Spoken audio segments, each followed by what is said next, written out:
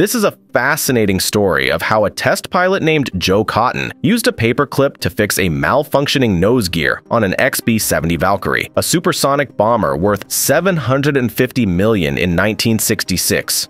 Cotton and his co-pilot, White, were flying the plane at Mach 3 when they noticed that the nose gear was jammed and the hydraulic system had failed. They found the junction box for the backup electrical system and used a paperclip to connect two terminals, bypassing the circuit breaker and allowing the nose gear to deploy. They then landed the plane safely, saving their lives and the aircraft. The successful landing was a testament to Cotton's quick thinking and resourcefulness, and the plane's remarkable design. While the paperclip wasn't solely responsible for saving the plane, it symbolized the ingenuity and courage required to test pilot such a cutting-edge aircraft. The XB-70 program was eventually canceled due to budget constraints and technical challenges.